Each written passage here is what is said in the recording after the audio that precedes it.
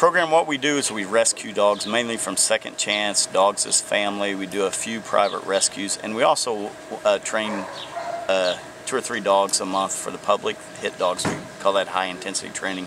We keep the other type dogs anywhere from around 5-6 weeks to up to 4 months.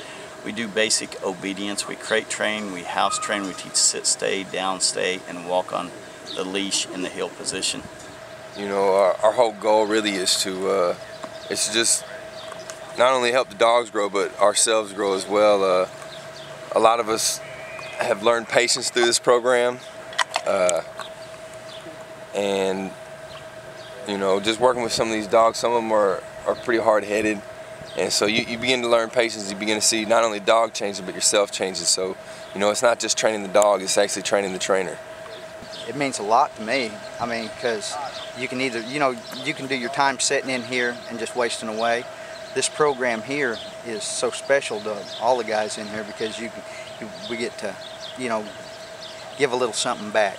Guys in the past, and they've taken away from society and done some bad things, and basically ended up in court and got sentenced and ended up here, and this gives them a chance to give back and do some good for people out there.